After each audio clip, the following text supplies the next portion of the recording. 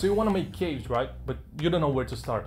You look at all those pictures of caves and they all seem so complex and there's lots of things going on in there that you don't even know where to start tackling something like this. But what if I told you there's a simple way of creating any cave you want, like literally any cave you want?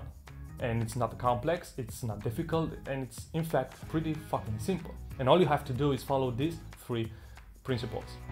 So the first thing you need is to know exactly how you want your cave to look like. This is pretty straightforward, but a lot of people skip this step and they go directly into building the environment without having a clear vision of how they want that environment to look like, resulting in a lot of dead time. So what I'm doing right now is using extremely simple meshes to block out the general shape and look of my cave. Right now I think I'm building like literally the simplest cave I could come up with, which is a simple ground floor and the walls that also play the role of a roof. I'm subdividing my meshes a few times so I have enough geometry to work with and move those vertices around as I need.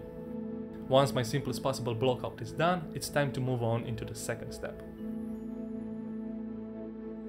So the next step to this technique is to get your blockout and get some manual sculpting done in order to get some more detail into your shapes.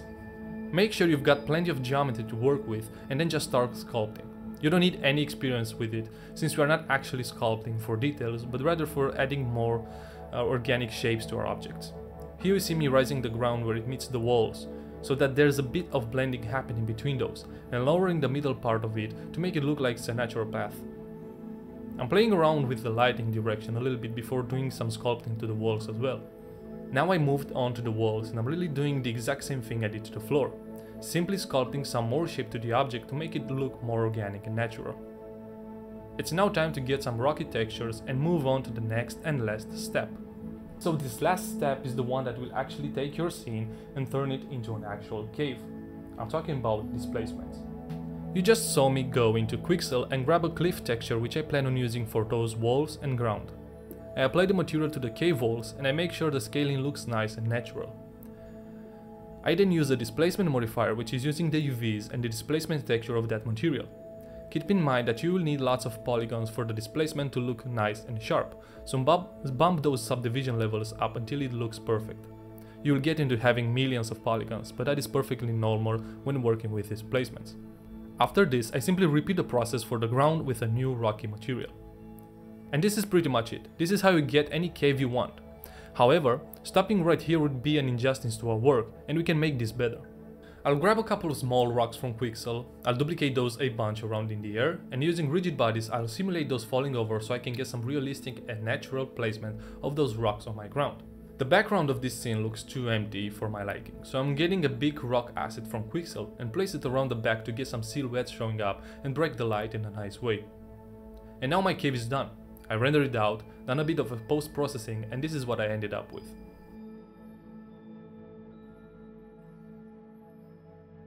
And alright, I know what you're gonna say. You're gonna say that I've pretty much made the simplest cave that I could make.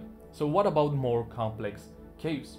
Well, just because I'm a nice guy, I'm gonna take you through the process of me building a more complex cave scene, just to reiterate the fact that it's literally the same process. So you just follow the 3 principles and you're gonna make any fucking cave that you want.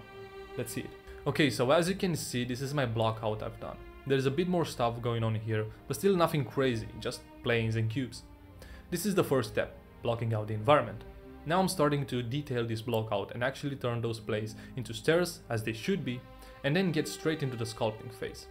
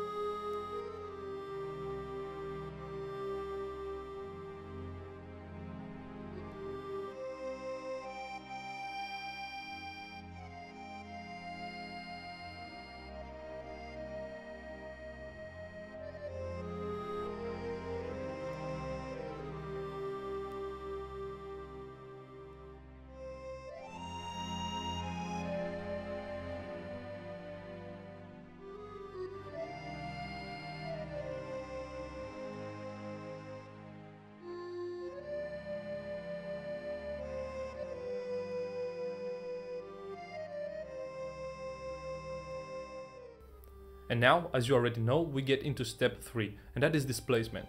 I'm looking around for a nice material I want, and then go apply it to my cave and displace those meshes.